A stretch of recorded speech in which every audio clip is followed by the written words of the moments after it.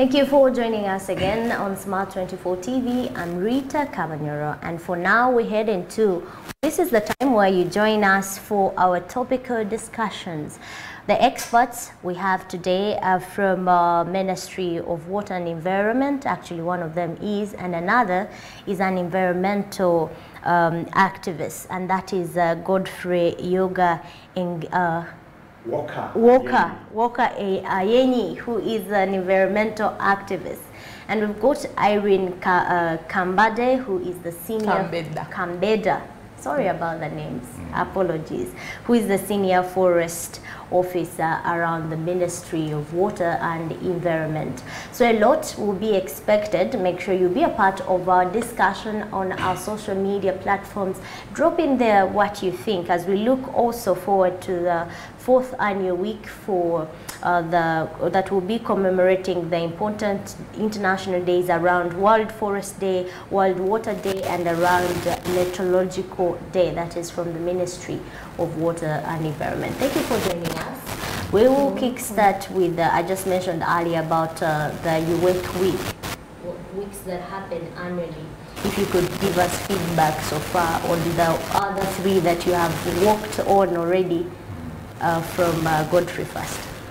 Yes, good morning listeners, and thank you very much Smart 24 TV for hosting us. We appreciate this opportunity. Yes, as you've heard, my name is Geoffrey Walker Ayenyi, an environmental activist from the Walkers Association of Uganda. Walkers Association of Uganda has been in partnership with the Ministry of Water and Environment for the last 4 years in the activities of Uganda Water and Environment Week. Yes, we joined this campaign in 2019 by walking a 500-kilometer from Kampala to Zoka Forest in Adjumani. That was in 2019. Then we also walked from Mabira Forest to River Ruiz in 2020. And then 2021, we walked from Ministry of Water and Environment to River Nyamwamba catchments in Kasese. So this time, we are walking again from Kampala to Lira via Eastern region, and this is a 450-kilometer walk. This has been part of the activities to commemorate the Uganda Water and Environment Week, which is a week to commemorate the World Forestry Day, International Water Day, and International Meteorological Day. So part of this activity is to create awareness and raise momentum for the coming event. This is a pre-event activity. So this also gives other districts an opportunity to have a feel of what is going to take place at the Uganda Water and Environment Week. Okay. And during the walk, we do mini Uganda Water and Environment Week activities at districts and sub-county levels. Okay, and when you say walk, is it the walk that really comes into my mind, walking with the Yes, we do physical walk. We are professional walkers. We do physical walk. If we are walking for 500 kilometers, it is basically walking all through. With the crossing and having stop points at some places? Yes, we do stopovers. Right now, we've already finished our road mapping activities. Okay. We have identified with the district local authorities and then the CSOs and other institutions, industries along the route will be having activities. So basically we walk like 40 to 50 kilometers a day, but we walk while doing activities. Okay. Yes. At least that is understood now. The senior forest officer at the Ministry of Water and Environment, Erin, if you could share with us any feedback from the previous walks. Have you been part of it? Yeah, thank you very much, Rita. Thank you, the viewers, for viewing us. We have been involved in the Uganda Water and Environment Week since 2018, but as Geoffrey put it, we started, they started working with us in 2019. That is when they had the first work. But Uganda Water and Environment Week is a great experience because during the week, we do several activities. We have the pre-events, as Geoffrey has put it. We do, like, we are having the walk for water, environment, and climate change. And this we've been having it since 2019. We had it 2020 and 2021. We hold even other activities. We've had field visits with stakeholders. We have had other engagements like applied trainings. People have benefited a lot, and you can also join us during this week for any of them. We do paper presentations during the week. We also do, we have guest speakers to speak about the different sub-themes that are within the week. Okay. And then we have several dignitaries joining us. And now, since last year, we have been having both virtual and then physical engagements. So we are speaking basically to the whole world. Okay. Yeah. Thank you so much, Irene. And Geoffrey, like you mentioned earlier, as an activist of the environment, how are you managing building capacity on groundwater, which is an issue that has been arising around the country, having clean and also competent groundwater? Maybe how are you working with the ministry there, if you could kick it from there? Yes, thank you very much, Rita. Yes, as I mentioned, I'm not an expert on water and environment issues. I'm just an activist yes, who complement the ministry. Yes, with the Ministry of Water, I believe they are doing a lot. First of all, we are looking at how to control pollution, which is affecting the groundwater. As you know, in some areas, currently, we don't have most of our river wetland and river banks has been encroached. So we are trying to ask the public, the community, to avoid, because in the future, we are not going to have the water that we need for our survival. So we are doing this campaign, starting from the industrialists. Okay. As we mentioned, our stopover is going to be in industrial park in Namave, where we are going to have an activity with the Uganda Manufacturers Association. The topic there is industrial waste and plastic pollution, which is greatly affecting our water resources. So we believe that working with them, we shall find a way forward. And then we're also looking at areas like Bukedia to Dokolo. You know very well that is an area that has been affected by floods in at some points. So we are trying to see how we can address this, because when there is flood, it affects, it pollutes our water. And one of the interventions we are trying to do is to promote massive tree planting in that area, because trees control the movements of floods. Thank you. And Irene, I understand you are the senior officer at the ministry, specialty on the forest, but I know very well a forest might not grow without at least the support of water. Am I right? Yeah, you're right. Of course, forests and water both belong to the environment and they support each other. Without water, you cannot have forests, but again, without forests, you cannot have water. So we need to conserve both the forest and the water if we are to have a harmonious life on Earth here. So while we conserve the water resources, we also need to see that we conserve the water resources. Otherwise, we can't hit a balance. And about the issue or the concern on groundwater, are you playing a role here as a ministry? Or what is the new thing that is on the ground being worked on so far to make sure these are conjoined together? Well, we know that the groundwater is also very, very important to us. We have the surface and the groundwater, but we need to protect the groundwater since it feeds into our systems. There are several districts where you cannot easily find the surface water, but they are being powered by the groundwater. So what's the surface water and groundwater? Highlight for us. We have the water that you may easily see, but again we have the deeper waters down there. Okay. Yeah.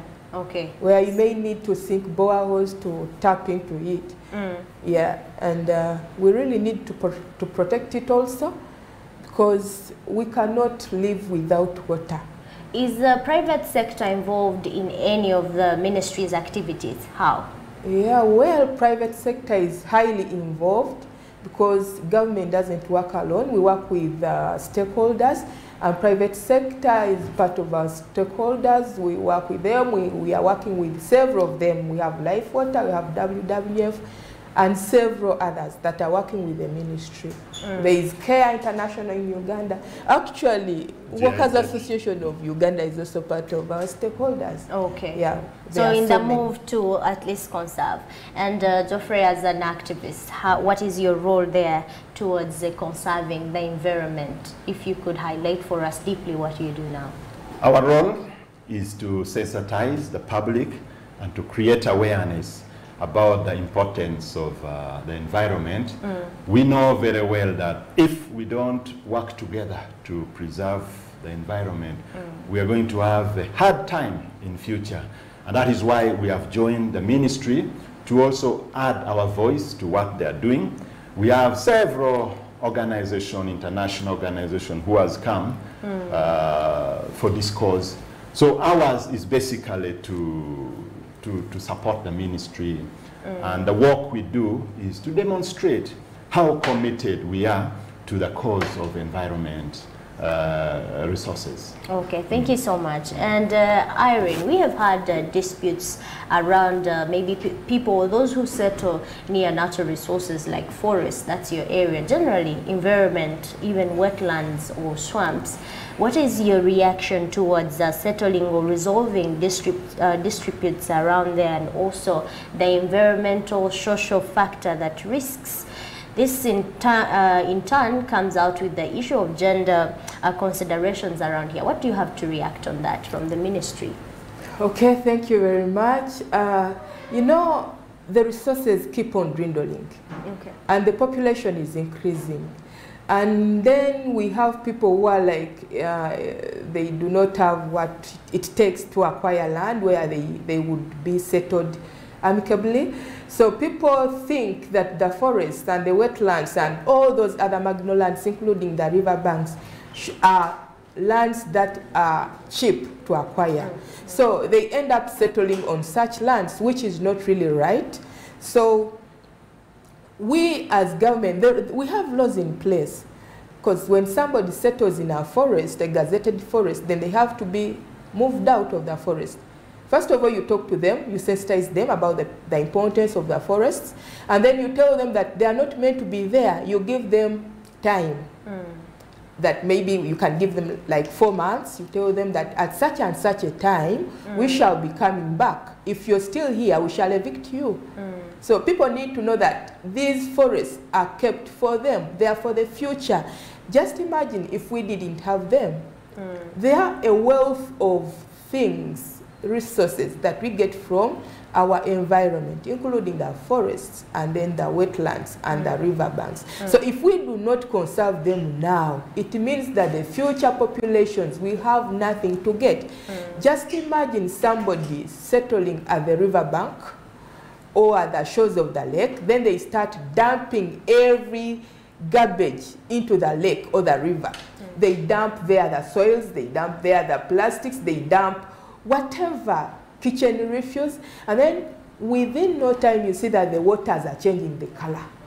Then if the waters change color, it means the water that you take in your taps will not be good water. It will be substandard, it will be of poor quality, however much it is cleaned or purified. And then even the fish or the living creatures within the lake will be affected. But who doesn't like fish? We know that fish is, it is a source of nutrition to us as a country, as a people. And we also know that we derive income from it. We get money, we get taxes. So we really need to see that we protect these resources. Okay. Everybody out there should be considerate. And it is not that we are keeping them for ourselves, but it is for the good of all of us. Okay. As I indicated earlier on, forests cannot survive without the water, and you cannot have the water without the forest. So if we need water for cooking and everything, industrial use, let us conserve our forests. And let us also conserve the water. Let's use wisely, and also bearing it in mind that after we have left this world, there is a generation that is coming in after us. Consider your children, or our children, and the grandchildren that you are going to leave behind you on earth. Okay, and we have seen a lot of encroachment. I have personally observed it, even where I pass sometimes on my daily routine, that industries have invaded in. You might find an industry set up in a wetland, in a swamp, and I mean, no one tends to really bother. Okay, I don't know if it triggers the Ministry of Environment, but let me start it from the environmental activists here. Have you encountered that? I mean, have you seen it? Yes, I've seen, and I think the NEMA, National Environmental Management Authority, should be responsible for what is happening in our river and wetland resources. And now I want to re-echo the President's speech recently when he made a speech in Mbale about the people. If you know, between Tirinyi Road, Iganga to Mbale, there's a lot of wetland encroachment for rice farming going on in that area. So the President actually said, why do we destroy this wetland for rice farming? An acre of wetland, you end up harvesting less than 600 kilograms, less than 200 kilograms of rice. Why don't you use that same wetland for fish farming? When you have a fish pond there, you will ensure that the water is available to provide life for the fish. And then you will also protect the environment, the wetland around, so that you can sustain your business. So that is one of the interventions which we're going to move and talk about. Because there are already people who have encroached the wetlands. Evicting them may be a bit of challenges at the moment, but we are telling them, turn that wetland you're using for rice farming into a fish pond, so that you can have water there, so that the surrounding is protected if you want your business to survive. Because a fish pond of 1 acre, you can get a lot of money out of it than using it for rice farming. Okay, what if the whole area then is encroached onto towards fish ponds? Where will, I mean, the wetland be, or what does that bring about towards climate change or even the environmental change? Yeah, like you've seen in other lakes, Lake Victoria, there are people who have already, who are doing fish farming in the lake, and that cannot affect the water itself, because the water will have to be there for the survival of your fish, and those people will be protective to water resources because of their business. Yes. So when the entire wetland has been taken for fish farming, yes, water will still be there, and this water survives because of the surrounding. So these people will ensure that the surrounding is not tampered with in order to keep the water. Okay, and that's a strategy from an environmental activist. Yes. What is ministry's strategy towards protecting, managing sanitization schemes as well as utility management? I understand, Irene, you would advise us here. What strategies are being laid, or what is being done across the country? There is a lot that is being done to ensure that our resources are safe and well protected. Of course, as a ministry, we work with stakeholders, as earlier on indicated, but we do a lot of sensitization. Of course, sensitization is very, very important. And even right here, we are doing sensitization, I believe, to those who are listening in. At times, people do things they do because they are not aware. But if you create that awareness, people do change. And just as Geoffrey has put it, how the president is emphasizing that people should leave the wetlands, measures are being put in place. We are not simply after evicting people. No, this is our country which we must all enjoy, but we must enjoy it responsibly as good citizens. So when somebody, we have several projects. For example, there is a project under the Wetlands Department, and which is trying to restore the wetlands, and alternative livelihoods are being offered to the people so that they move out of the wetlands. And one of those alternative livelihoods is fish farming. People are being encouraged to instead of growing rice, to do fish farming. People are being given other alternatives like cattle and chicken. And of course, I'm saying that based on a survey that was conducted, and then people would point out what they would prefer. Because at times you may even grow rice in just an acre of land, and then the production is low compared to if somebody did something else like fish farming. Of course, you would reap much more than somebody who did rice growing. So it's not that we are pushing people away, no. We want to see that these resources are used well. That is what conservation is all about, wise use. And then speaking of wise use, we have seen people being reported halted down in the forest because of cutting them for charcoal. To me, I mean, isn't that wise use or economical use to put food on my table through a natural thing? Why is that so very impactful towards the economy or towards even forestry? By the way, when we talk of wise use, it is beyond using a resource. Okay. If somebody enters a forest to harvest it for charcoal, of course, people use charcoal every day. But as you're harvesting charcoal, how many trees have you planted? For the trees that you're harvesting, are you the one who planted them, or you found them in place? So before you harvest, think of such questions. At least plant some trees somewhere. And then this forest, you found it there. By the way, forests are not that you cannot do anything in a forest. No, they are permissible activities that you can do in a forest. When you find a dead log in a forest, you're free to carry it and use it. But cutting down a live tree is not acceptable.